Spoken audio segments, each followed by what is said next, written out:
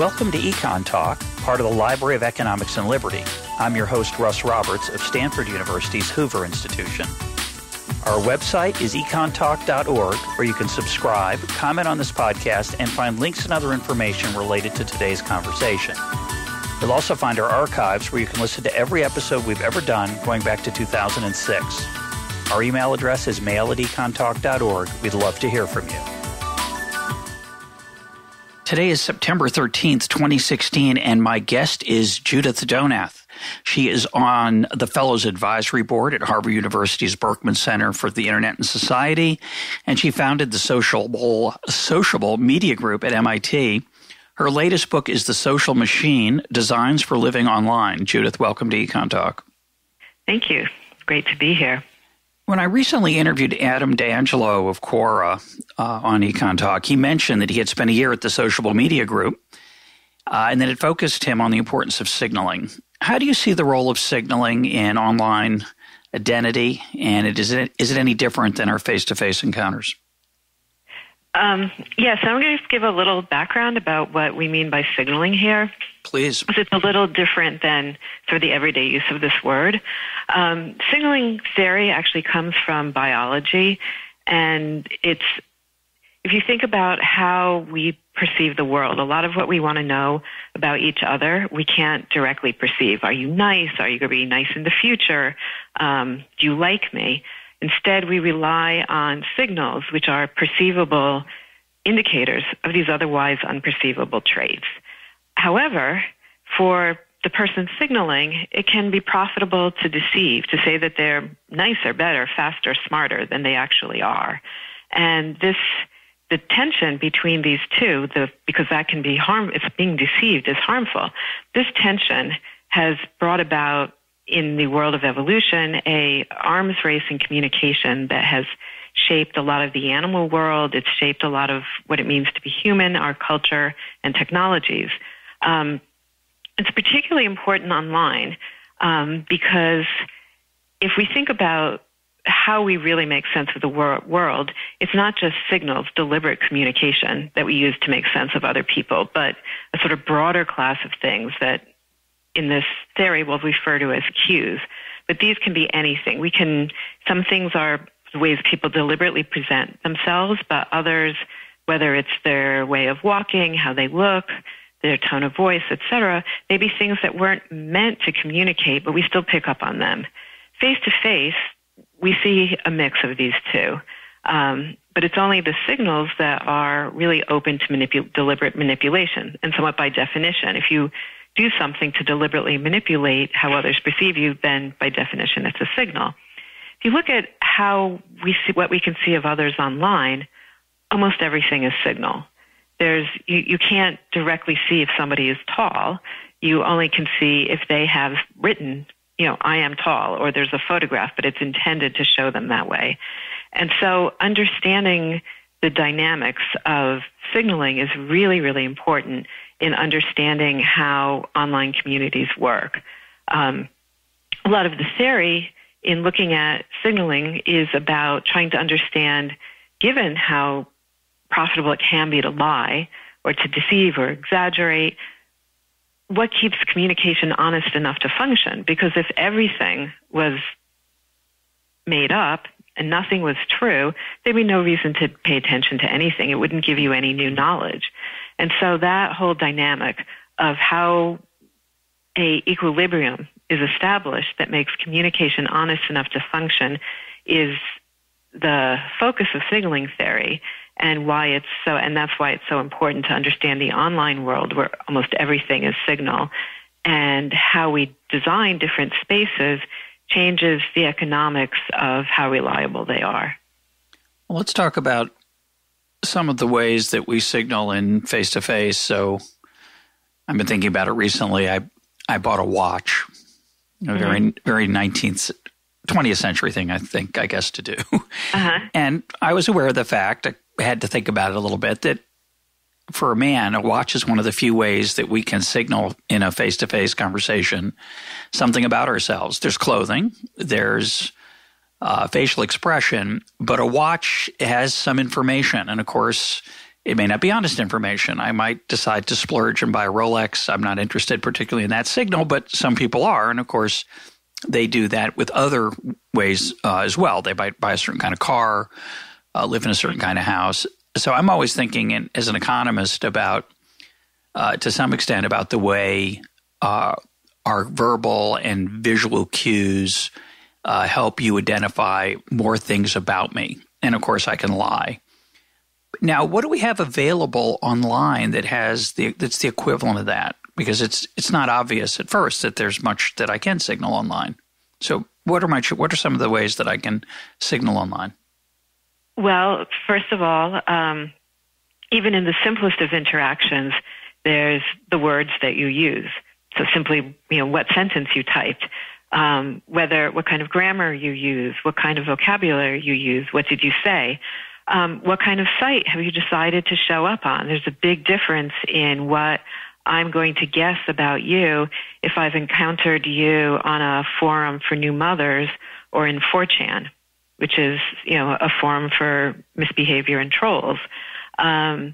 There's, especially in sort of today's online ecology, there's all kinds of ways of signaling. If we look at something like Facebook, how many friends you have is a signal, who your friends are, how you respond to them, how you interact with them, whether you use trendy little emoticons or whether you write in full paragraphs tells me something about you. What kind of pictures you put up online tells me something about you. So there's an enormous number of ways that we both try to influence how others see us and that give others the fodder to try and interpret what they believe about us.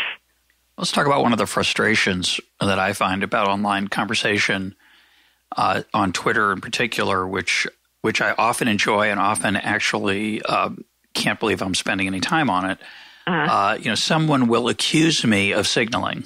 They will say, "Oh, you say that because," and I'm thinking, "Are you out of your mind?" And in real life, the way I could say, "Are you out of your mind?" the reaction my face makes would tell that other person that they had made a mistake, say. Of course, that person who wrote that maybe isn't so interested in finding out what I really say. They're just there to poke and make trouble and just express themselves in a particular way. And I find myself struggling to be authentic in that arena. Right. So,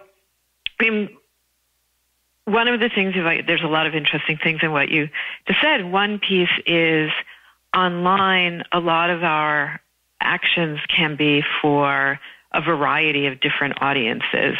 And one of the things that makes online communication very tricky is those audiences are invisible. And Twitter in particular, they're not only invisible, but very confusing. So if you and I and 6 other people are at a dinner together and you say something, you may be directing it at me, but you're also aware of the other people who are listening, and that shapes how you act and what sort of things you might say or want everyone to know or versus just me. But we're all aware of who's there. In some online conversations, you may be aware of who's there, even if you're not seeing them. Something like Twitter, it's incredibly confusing because we all have different sets of followers and people whom we're following. So any kind of conversation is actually between not only people whose audiences are effectively invisible, but everybody's audience is completely different than everyone else's. So it makes for a very peculiar way of performing.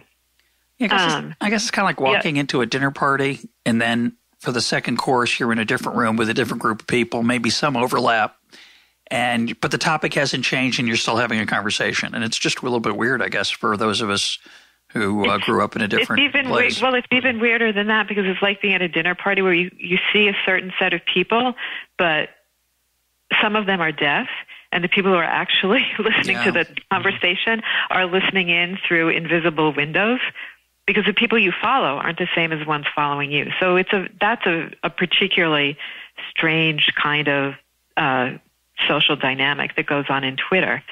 But the other thing that you said that's quite interesting is you said someone will accuse you of signaling in some way. And that's one of the interesting dynamics about signaling, both face-to-face and online, that is just generally interesting because, as I said in the beginning, we read all kinds of information from people, both under the umbrella of cues, some of which are signals, which they deliberately or, in some cases in an evolved sense, are meant for communication, and others are things we read from them that weren't meant for communication. And I've said that only signals are manipulative. That's by definition. And so when we don't think something is a signal, when we think it is being done in, as you said, an authentic way, and we tend to conflate the notion of authentic with meaning done for reasons other than signaling, then it's believable because it wasn't done to manipulate.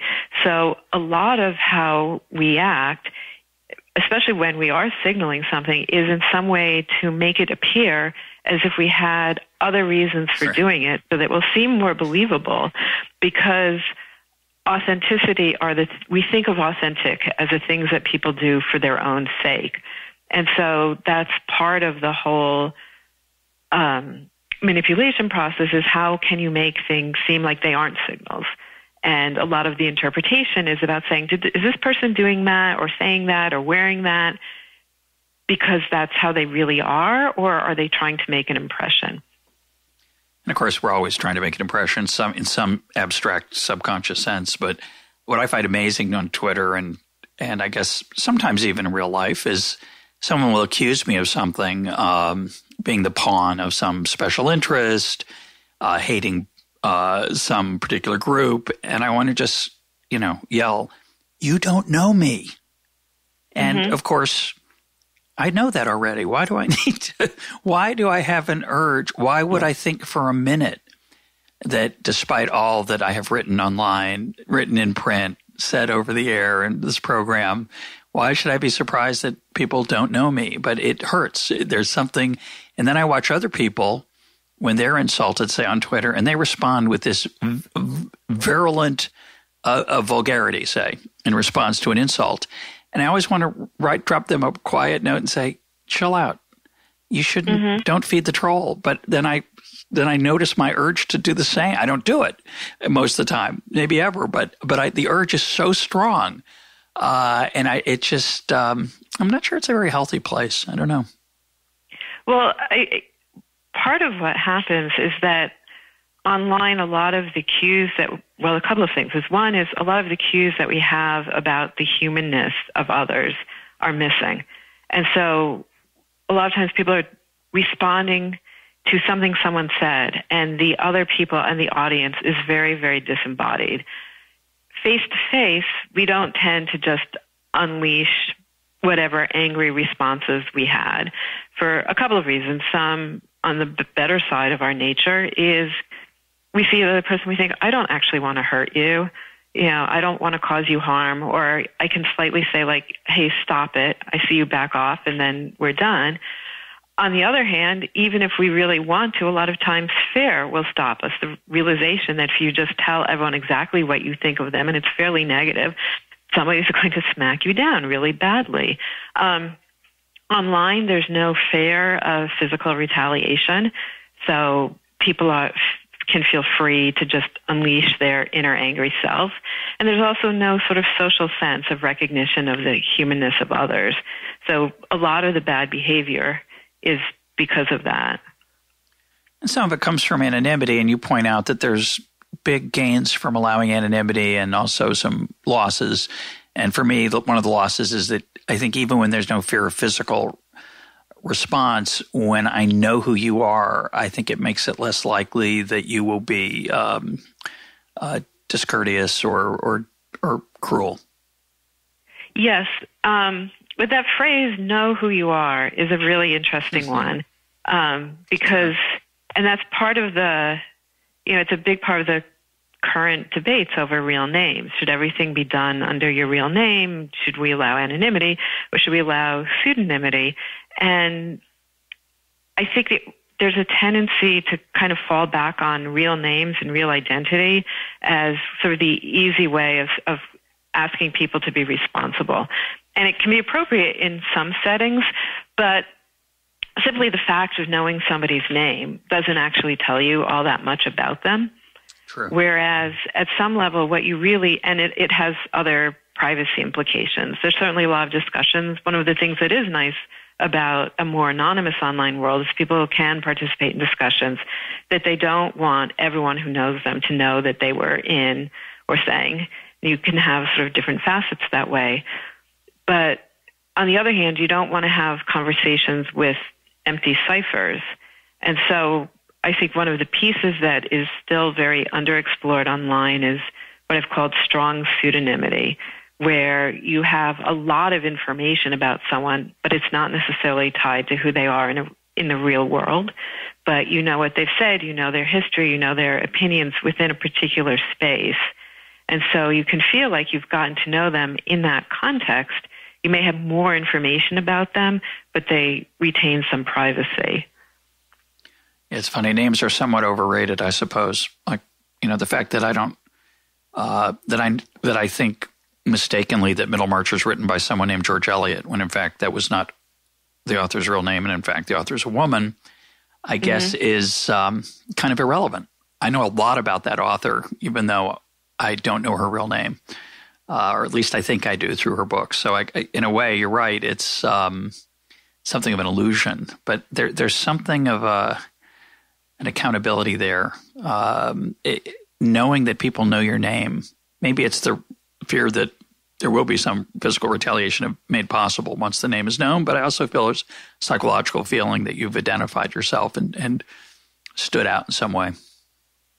Right. The difficulty is that there are a lot of other forms of retaliation that can come to people through using their real name. And some of the fear is, if you have a discussion group about, some health concerns, is the retaliation going to come through losing your insurance? Right. Sure.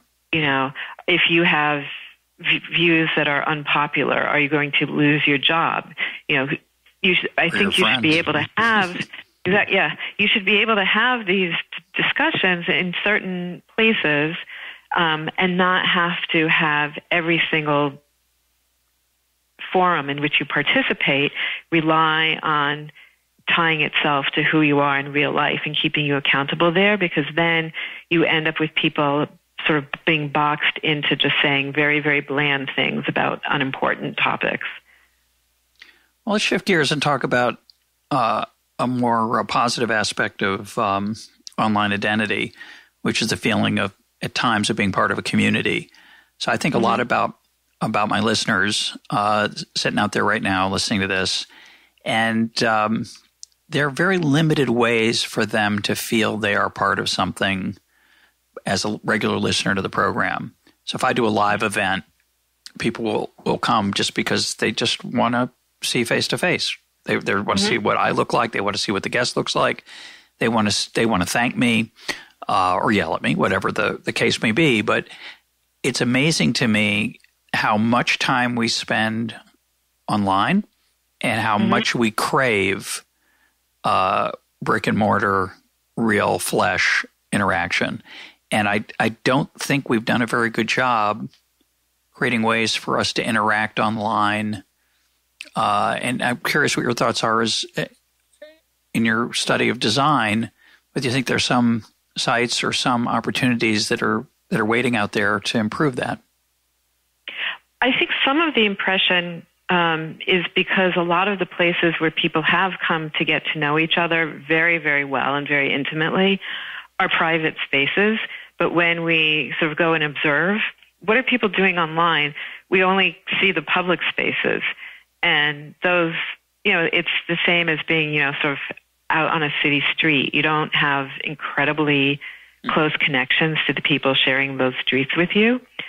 So on the one hand, I think part of what you're seeing about people wanting to be face-to-face does come in that sense that both there's an energy that comes from being with people in the same room. Part of it, I think, is that sort of cue element, that there's just so much we read from other people face-to-face that we don't get online, that just talking to someone and sort of seeing eye contact, seeing the minute reactions, seeing how people react to each other. There's so much rich social information in those experiences that relatively little online gets close to that. Some of the places I've seen people say, I actually do experience this online, are in game communities where people have been in gaming guilds together and been part of a group, and they do raids with others. And there's a lot of activity and behavior, and they get to see how someone else acts under dire circumstances. And they say, like those people, when I met them face to face, I felt like I already knew them. It's not necessarily just about the design of the interface, but what are the people, how are they participating together? But I also think that in terms of design, there's a tremendous amount of data that exists about other people and how they've behaved and how they've interacted that we make very, very little use of in our design of online spaces. And I think through visualizing some of that, making that information a lot more visible, I think we could create richer spaces that would give us that kind of intuitive sense about who the other participants are that we get when we walk into a room, but we don't when we just start to look at a forum. Of course, one of the challenges is sitting at that dinner table with 10 people is not the same as sitting in a stadium with 50,000 people. You can't be intimate with 50,000 people. You can't feel those social cues and nuances and facial expressions that you're talking about. And inherently, I think we just have a craving to experience that intimacy and shared experience, just for the same reason that we go to a movie theater rather than just watching at home. There's just something different about it. It has a different texture, but it has a much different texture when it's a conversation around a table than back and forth in a comment section. Yes, but I would argue that I think it's going to be possible to make some extraordinary interfaces. And for instance, years ago, the social media group, we started doing some work with visualizations of Twitter. And, if you go to that stadium and you look at all those people in the crowd, and yes, you can see what they're wearing and their facial expressions. And I love sitting around and people watching in a cafe and, in any kind of crowd, because you can you start to feel like you can know something. You can make guesses about people. You can imagine you understand some backstory to them. When you think about what you're actually seeing, you're seeing their face, you're seeing their clothes. How does that compare to something like Twitter, where if you sit down to take a look at somebody's Twitter profile, you could see 4 years of their commentary on all kinds of topics, what they've had to say about all kinds of things about politics, about sports, about their breakfast. There's a really rich archive there. But right now it's not in the kind of form that you can take a look and get at a quick glance a picture of that person. And so I think some of the data visualization techniques we need to think about is what is a way of taking that information and making it into a very intuitive profile, portrait almost. In terms of both the frequency of how they interact, what are the topics that they talk about? Maybe some of it has, and there's all kinds of ways of approaching it. Maybe some of it's how much do they talk about themselves and their breakfast versus how much are they a sort of policy-oriented, analyst, or do they talk about the weather? Is it slang? Is it, there's all kinds of ways of coloring it. But I think the potential to being able to look at, say 1,000 profiles on Twitter as a very richly detailed crowd shouldn't be impossible. That's a great point. In fact, I never thought about it before, about how sterile most profiles are. They tend to ask things like where you went to school or what your profession is, how long you've been there. But the opportunity to generate 10 random tweets or my 10 favorite tweets or whatever it is would be a much more interesting right, or even just sort of an analysis of the trends in your tweets. You could have something that would be really rich and nuanced about individuals that way. And something like Twitter is a nice example. It's a public forum. People can be anonymous or they can be named as they choose. So it's not like you're revealing something secret, but it could just be an extraordinarily rich kind of crowd watching scene, which it isn't quite yet. That's true. In fact, yeah. I mean, for me, the cafe and the faces going by is just, it's not so much guessing who they are, what they did, where they're headed, or whether they're happy or not. It's just a feeling you're part of the human experience and its diversity and richness and bittersweetness. I don't know. There's something about a city that isn't captured by sitting alone in your room looking at your Twitter feed. Right. And I think, again, coming back to signaling, I think that it is one of the things we just don't really recognize about how we spend our attention, that it's both that an enormous amount of what we do is signaling, is some kind of way of making a claim about who we are, about what our opinions and attitudes and status and affiliations are. And we're kind of doing that anytime we are out among other people. But it's also that I think an enormous amount of our mental processes really are attuned to reading those signals from others. So it's not just that we're constantly trying to figure out, is this person lying to me or telling me the truth, but that we're just in a sort of constant state of evaluation of the people around us, of sort of who they are, how do they fit into our understanding of the shape of culture, where do they fit, what kind of behavior do we expect from them, is something we are just naturally very, very attuned to. And so when we're in a situation like a cafe, like that whole part of our mind is just kind of richly buzzing away. Yeah. Adam Smith said, man naturally desires not only to be loved, but to be lovely. And we talk a lot, that sentence a lot on this program, and our desire for respect from others and attention and feeling important. And in many ways, the Twitter and Facebook and others appeal to the worst side of us. They encourage us to constantly counter. Did anybody comment on my post? Did I get some more followers, some more friends, some more likes? And I think it's really, there's an addictive aspect to that most of us are very aware of, but it's very hard to fight.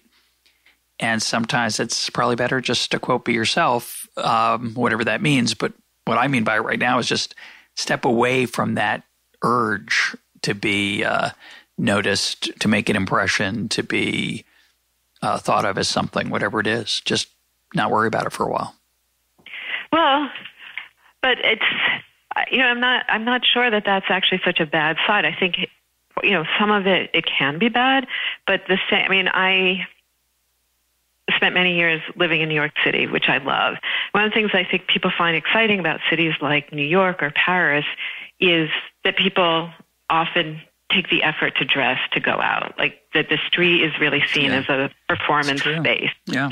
And that's in some ways the same part of the mind that says, I've posted something on Facebook, it's not what I'm wearing, is this piece of information that I said, do people find it interesting or provocative or something? How did they react? So instead of choosing, what shoes you're wearing, you're choosing some kind of statement. It might be personal, it might be political, but then you care about how people react. That's how you are in sort of the city of Facebook. It can be distracting, but that's how we figure out that balance and how we figure out the right interfaces. But I think it comes from a very similar part of our psyche. That's a great point. I've been thinking lately about how judgmental I am, and whether that's always a good trait. And I think many times it is, and many times it's not. But my urge to judge constantly as a human being is, I'm sure it's built in. It's hardwired. And I have to say, as a non-New Yorker, anytime I go to New York, I'm very aware that I'm not playing by the same rules in dress and swagger as the other people there. So it's a big stage for sure. Right. And then, and part of it also, I think, is that, one of the things also that people forget is that there are, innumerable sort of different sets of affiliation and status that people work within, and some are places where they're very comfortable, or they really care, or they may be, you could talk to them and they say, yes, this is a place where I care about how other people think. But we often do end up in places where we're uncomfortable. We feel this isn't where we perform our best, or, we don't agree with the mores of the place and we still feel judged. So what can work very well in some circumstances becomes very painful in others. That's a great point. So I add two more things about face-to-face versus not face-to-face to get your reaction. Then we'll go on to a different topic, because I think about both of these people. We're doing this interview right now over the phone. I'm using Google Voice. You're on your, I think, a landline. And in the summer, when I'm out in California, I do a lot of interviews face-to-face with a slightly different set of equipment, but it's very different to do face-to-face versus over the phone. And everyone assumes that face-to-face is better because it's more intimate. You can see the cues that we've been talking about, the facial expressions. You can read the body language. But in my experience, it's not always true. And it's often the case that over the phone is better. And I've been tempted at times to say, I know I'm 400 yards away from your office, but I'll just call you on the phone instead of becoming face-to-face, because we're strangers. You and I have never met. If I had said, I'm in town, let's do this in a studio somewhere, there's a whole different set of challenges. That's the first thing I wanted to make that observation, that as big a fan as I am of human contact, I think it's not always the most productive thing. And though I said earlier that I love taping Econ Talk live and people like coming to it, I think I'm a different kind of interviewer when I'm in front of a live audience. And there are many good things about that, and there's some not so good things about it. So I just think it's fascinating how it's not just, you can see the cues. It changes everything. Mm-hmm. Well, part of it is being face-to-face has so much information that it can make thinking difficult. If you look at studies of eye contact between speakers and listeners, when people are listening, they tend to look at the person they're listening to. It's not that, listening isn't cognitively as hard, and they're scanning the other person's face for all kinds of cues about, are you saying this sarcastically or straightforward, or how do you feel, or are you leaving something out? But when we're speaking, we tend to, unless we're trying really hard not to, most people tend to look away from the person they're talking to a large extent, because looking at another human face and trying to form a coherent sentence, both are too cognitively difficult to do at the same time. And so when you're interviewing, there's so much that, even though we think of it as natural, there's so much that goes into being in the presence of another person, and particularly a stranger, when you're trying to think, that it can make it a lot harder. That's a great insight. I really never thought about that part. The part that I'm always aware of is that while you're talking, you might be imagining that I'm listening very closely, and my listeners probably think I am, but sometimes I am. But a lot of times I'm looking down at the clock to make sure that I'm going to get in the stuff I want to get in within a certain time. My mind's racing because I'm trying to figure out, should I respond to that, or should I just let her keep going? And other times I'm looking at my notes thinking, should I move to this topic? I wonder what topic I should go to next. And if we were face-to-face, you would go, he's not listening to me.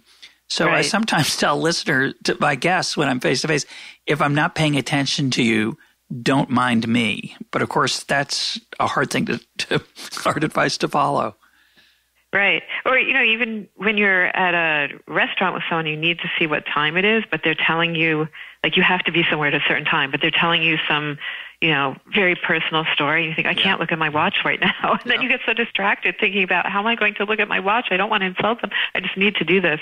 So, so there's just a lot of rules to face-to-face conversation, because there's so much to pick up on there.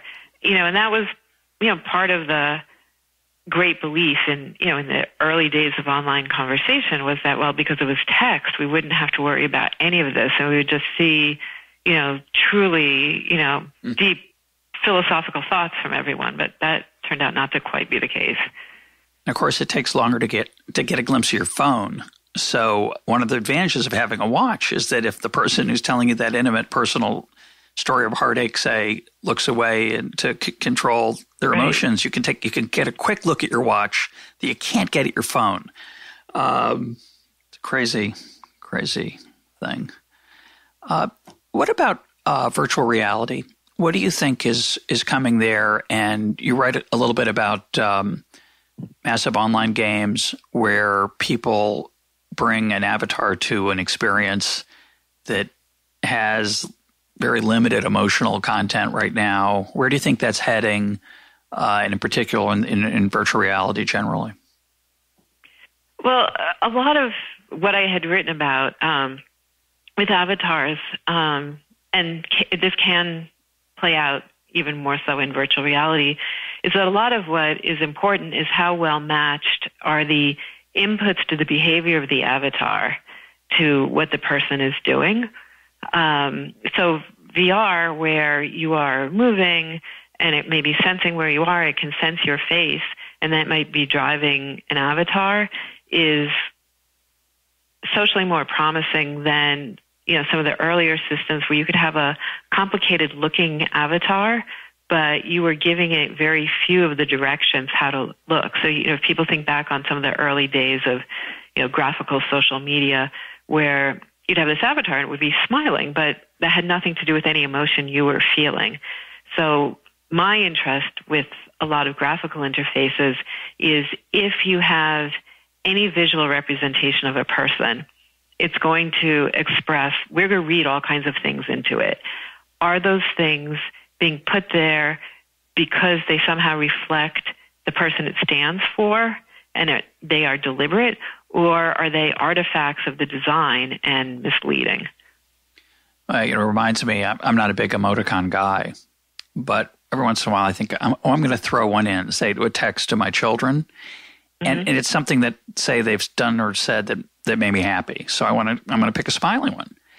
But a smile is not a smile. A kiss may be a kiss, but a smile is not a smile. There's so many subtleties, different kinds of smiles. And I go through the 12 or so or 8, whatever it is on my phone, and none of them match the kind of smile that I want. So it is a very, it's a subtle thing. Yeah, so that's one of my pet peeves are graphical emoticons, because I think that the original emoticons that were made with like a colon and a parentheses, I think they served a really useful purpose in online communication, is that they basically extended the set of things like exclamation marks and question marks. No one doubts that you can put an exclamation mark at the end of a sentence and changes how it reads. A question mark changes how it reads. And some of the simple emoticons, I think, were very useful for doing that. It could help you understand this is sarcasm, or it's meant warmly, or I'm trying to express sorrow here.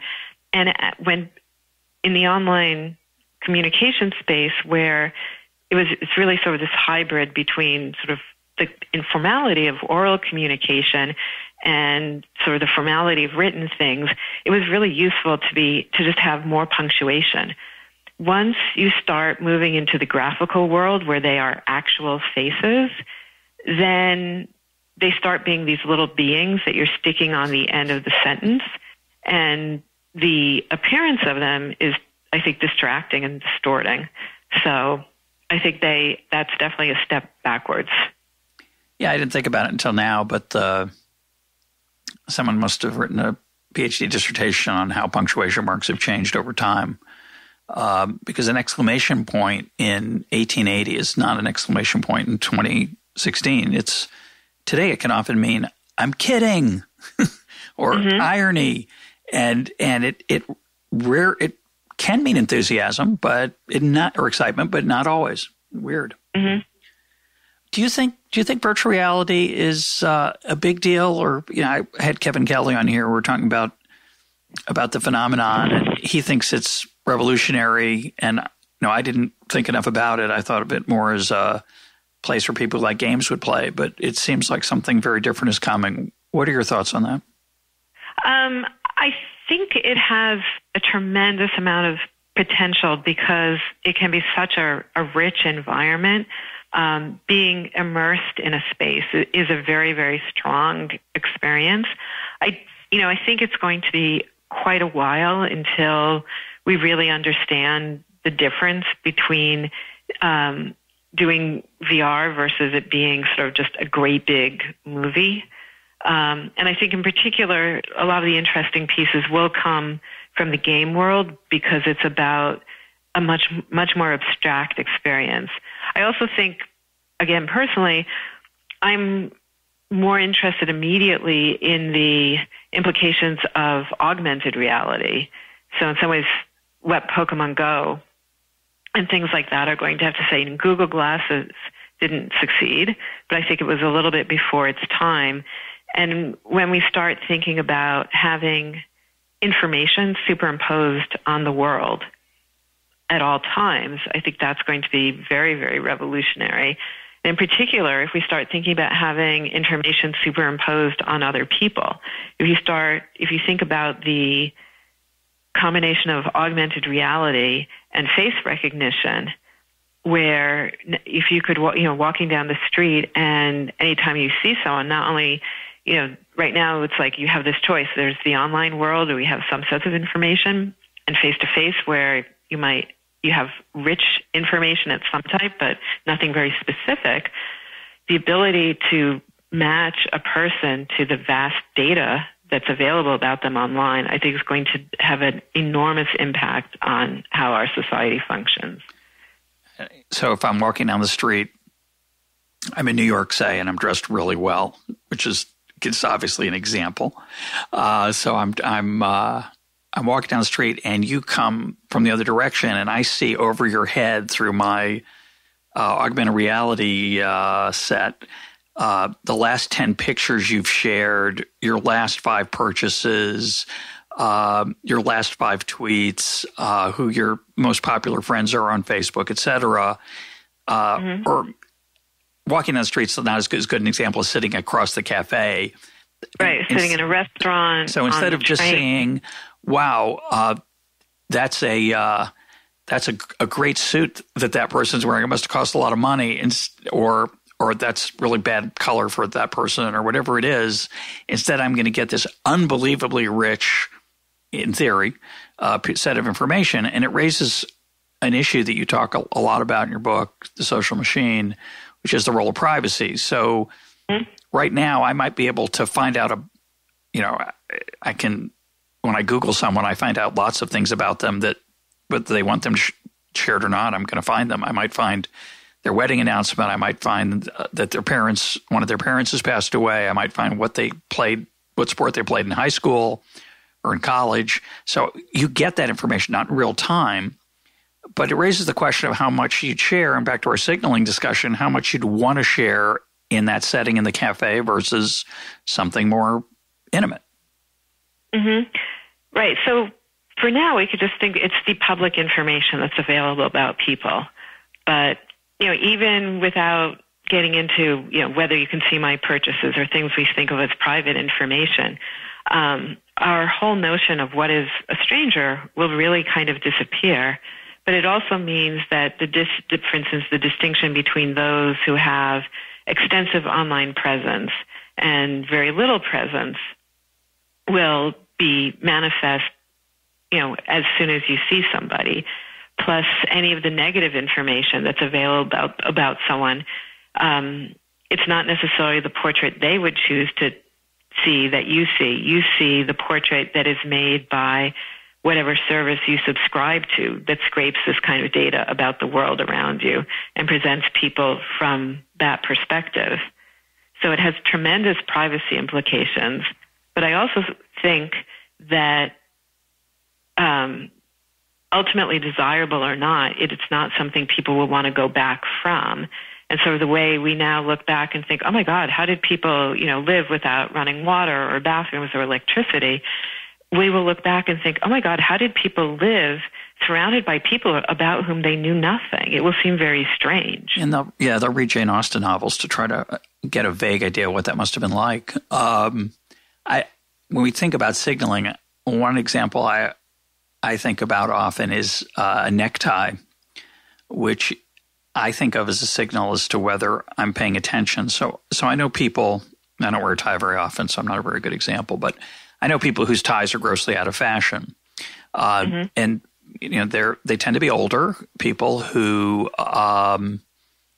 who just haven't changed their tie collection since they were 30, 40 years old. Now they're 60 or 70, and their tie says, I don't pay attention, or I don't care to pay attention, right? And I think what's interesting about this potential revolution is that the levels and ways in which you can signal that you pay attention, which is something people do care about, whether you're hip, whether you're on top of things, whatever you want to call it, is going to have an incredibly expanded array of ways of doing that. Mm-hmm. Yeah, and I think this notion of hip and fashion, which we tend to think of as very frivolous, is actually a lot more important in our culture than we recognize, because we really do live in a world in which access to information is one of the key markers of status. I mean, wealth is certainly a very important one, but the whole notion of how do you get access to information, how good are you at assessing information, is a huge amount of how we display who we are. And that's really what fashion ultimately is it's a signal of how much access to information do you have, and how good are you at parsing the good information from the bad information. And it's not just in the world of clothing. I mean, that's the very obvious one where we think of fashion, but there's fashions in management styles, there's fashions in academic topics, there's fashions in all kinds of things. Slang is a fashion. One way of thinking about Twitter is that it's using news almost as fashion. It's true. Where, can you get, the most current story out, and, are you willing to take the risk of tweeting something in its very early stages when it might be wrong? So, that's where the cost of signaling comes from. And so I think you're right that all of this sort of ability to display how up to date you are is going to continue to accelerate.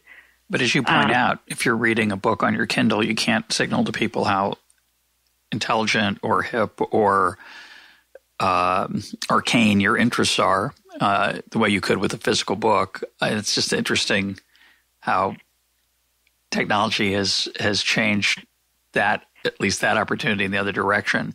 But your point about fashion is really, I think, a deep one, because it's really tangled up with our identities, right? Mm-hmm. So it's not just, certainly many of us, again, I'm not a particularly good example of this, but many people, the clothes they wear are an important part of their identity.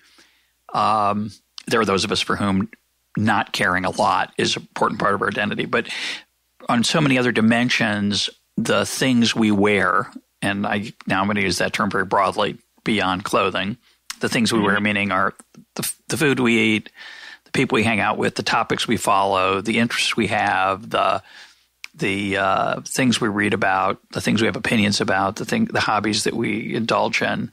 Those are our identity. It's everything in many ways. It's not just these things are just on the side, just aspects of me. They're me. Right.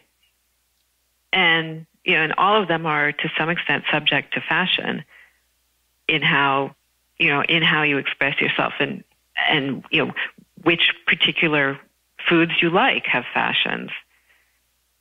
It's not just restaurant fashion. Like, there's fashion where kale came into style and is on its way out of style. Oh, no. Good riddance, I say. I think it's overrated. I would ask you about my 86-year-old father, who likes to ask me if he should get involved in LinkedIn or Notebook. He's not up to date. He does have internet access. He does not have a smartphone. He doesn't have a phone. That's a different kind of statement he's making. Finds it, quote, unnecessary.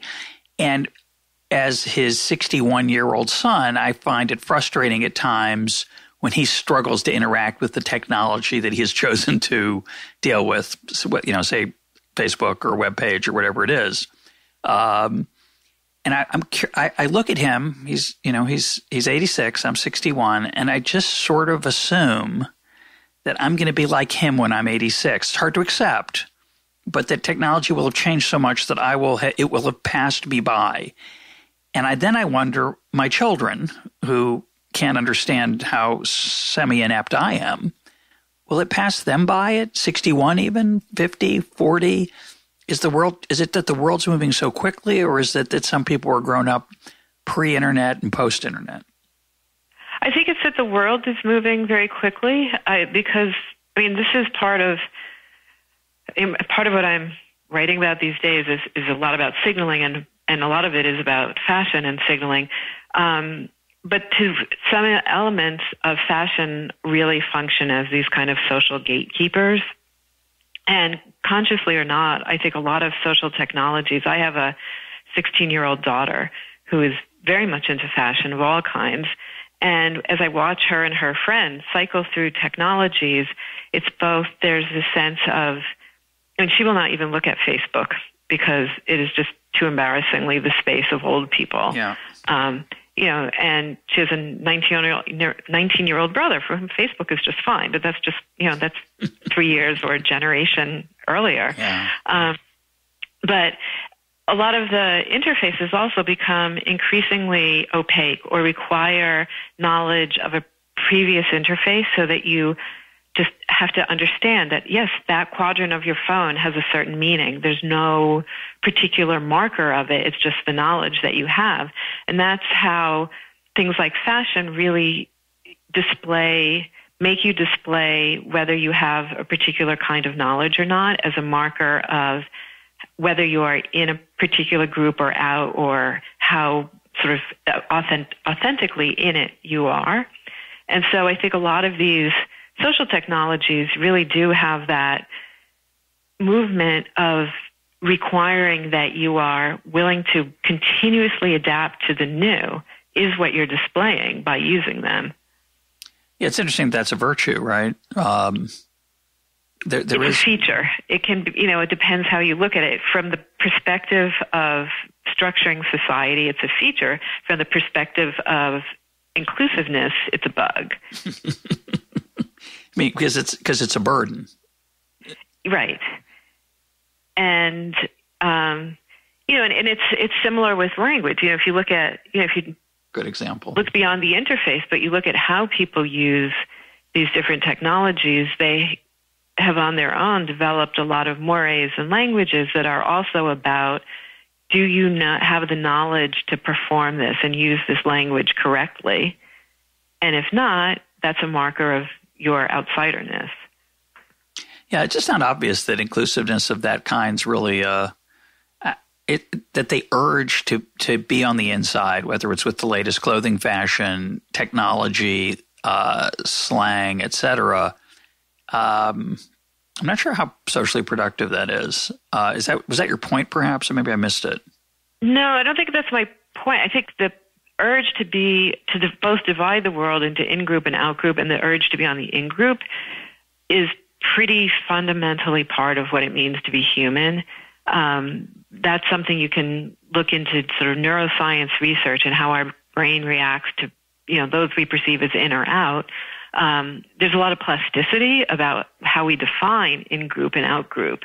It's quite plastic, but we do that constantly. And so that's what an enormous amount of signaling is about claims of affiliation, of being a part of a particular group, whether it's a particular class or social group or the sort of people who are interested in X or are Trump supporters or hate Trump or whatever. And so I guess what my point with fashion is that since the development of fashion about 500 years ago, it increasingly is an important, whether you like it or not, it's a different thing, but it's an important marker of in-group and out-group membership in a world where access to knowledge is part of what marks those distinctions. Yeah, I guess that's the positive way to think about it. I like that access to knowledge thing. On the other hand, I feel like you can spend a lot of time wasted. You can waste a lot of time trying to figure out what you're supposed to be wearing or thinking or saying that isn't truly part of human flourishing. But I think you're right. I don't think there's any. Can't put that genie back in the bottle. You just have to make your own choices. Mm-hmm. But I get my dad. I'm sure, and I'll be him, God willing, in a few decades. But the interesting thing, getting back to your tie, this is one of the things I find very interesting about fashion, and I certainly see this a lot with my 16-year-old, is this notion called counter-signaling.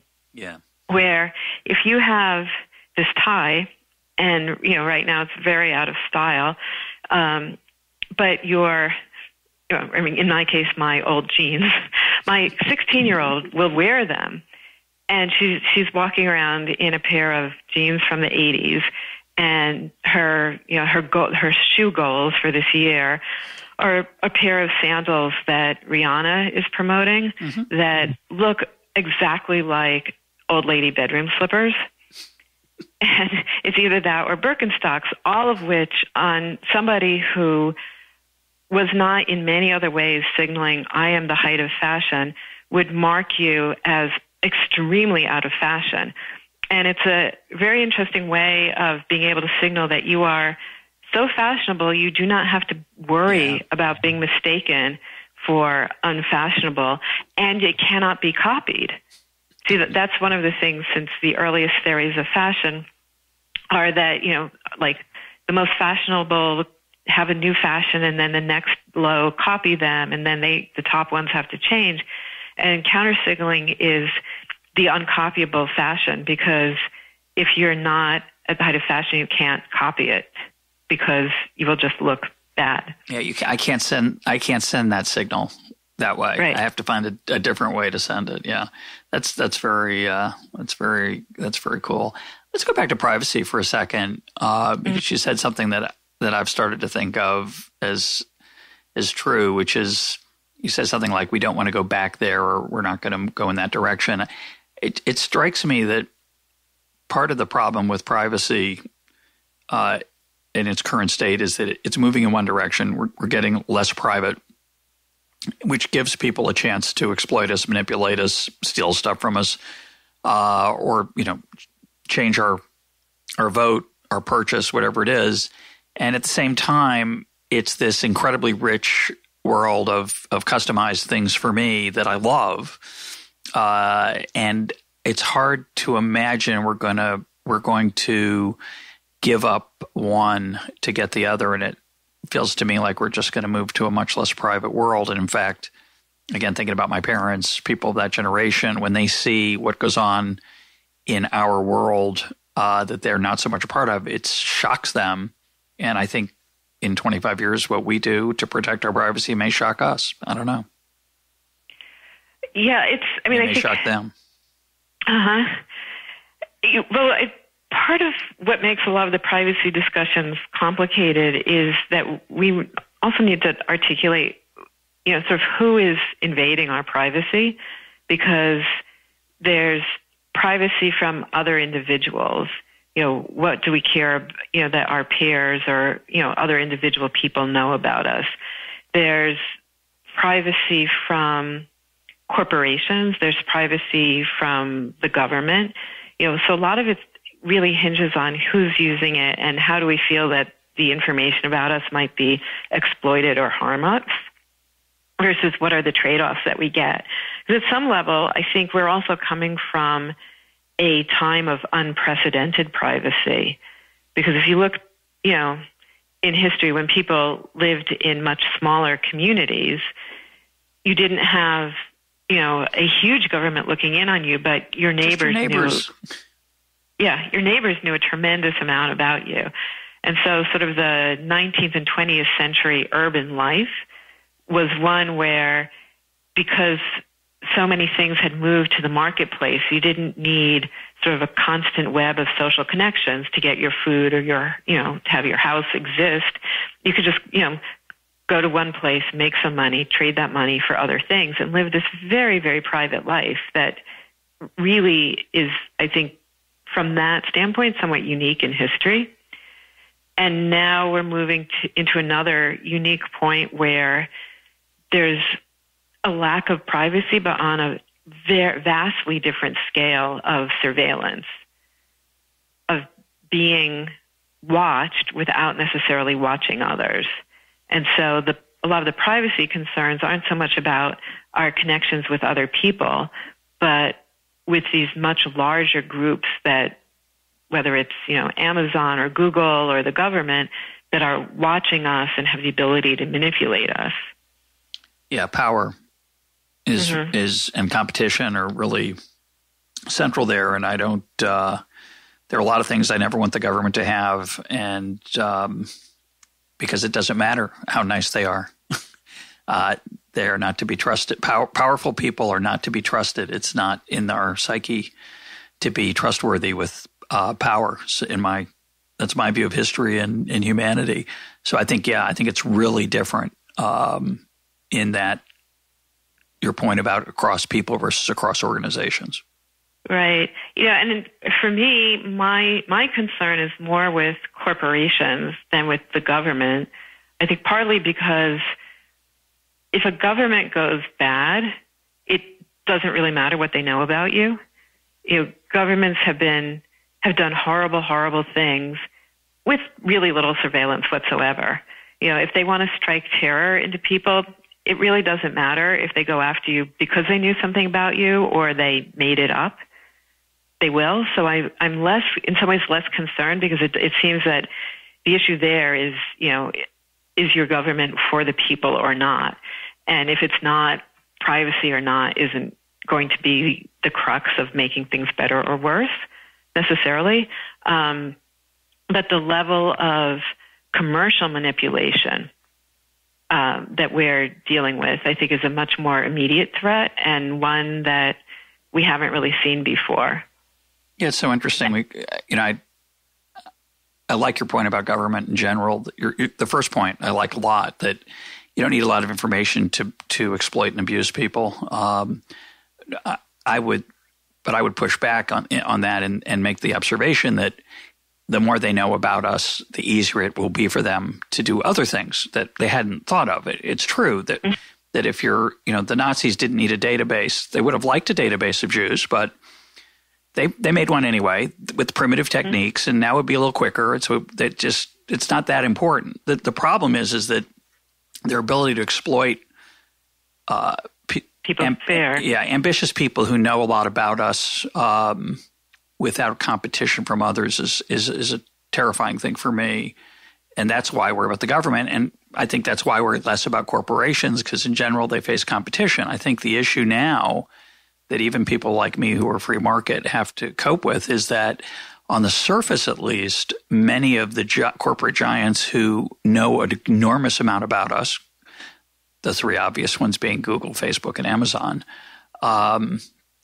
maybe the competitive environment there is not what it was in the past. I think it could be. It doesn't. I don't think Google's going to last forever, or Facebook, or they could all be, or Amazon. I think they can all be destroyed by competitors. But maybe their ability to use their current positions in the face of the not so much competition of right now is worrisome. Mm-hmm. And I think there's something maybe you weren't worrying about, but I think also, as getting back to signaling, one of the things that I think is going to change over the next decade or so is an increasing number of our interactions are going to be with non-human agents. So it's whether it's chatbots online or the descendants of Alexa and Siri in our homes, but lots and lots of things that will, to our minds, appear to be appealing creatures that we have an emotional relationship with and respond to in an emotional way, but which are designed to appear as if they have feelings and have a relationship with us, but are really designed for the benefit of the corporations that make them. So I think there's a level of persuasiveness and manipulation that we have not seen before that we will in the next decade. Yeah, but it's an interesting point. I do think there's a potential for exploitation there. It's done now without technology. I've used this example before. The bank with the slogan, "We want to be your friend," or some awful thing like that. Well, they're not your friend. They want to be your banker and make money off your transactions. but it sounds good and there's nice music playing in the background and we have this emotional response. If there's lots of banks with competition and there's lots of Alexas and Siris, I like to think that ones that don't exploit me and that actually do me well are going to be the ones that are going to be more successful. So to me, it comes down to whether there's going to be competition in these spaces, and we'll see, I guess. Mm-hmm. Or the same technology as it becomes more a part of how our government is elected. What do you mean? Well, right now, some of the mailings that you get are directed to you, but you don't get a completely different message from every candidate. Mm. So as it becomes a lot easier to, one, be conversant with, things that aren't necessarily human, but are very good at persuading you, and can talk to you and, say, well, this is what I support. I think there's just a level of artificial camaraderie that will be much more influential in a number of realms. Well, I think that's true. Why don't we close with this? I think you and I people, quote, like us, like to think about these things, and we like to think that we're sophisticated. And I won't include you. I'll just talk about myself. Sorry about that. I like to think of myself as quote, sophisticated. I'm sensitive to these things. I know about when I'm being manipulated. I know that Siri's not a person. I don't have any emotional ties to her. But I think, and then the question is, but there might be other people that are going to be susceptible to this.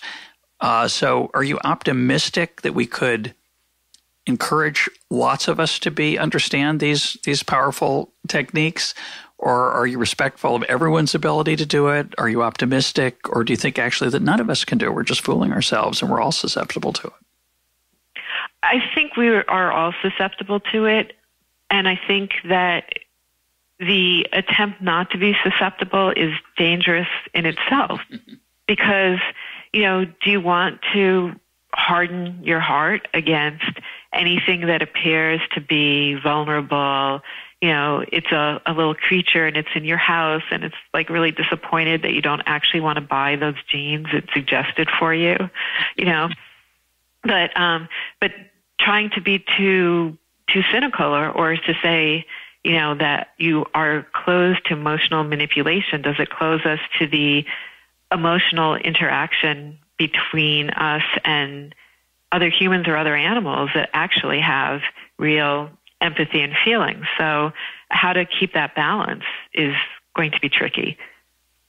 My guest today has been Judith Donath. Judith, thanks for being part of Econ Talk. Oh, thank you. This has been fascinating. I agree.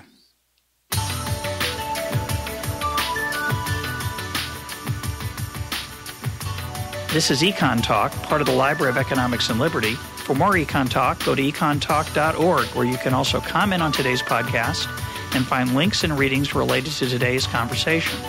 The sound engineer for Econ Talk is Rich Goyette. I'm your host, Russ Roberts. Thanks for listening. Talk to you on Monday.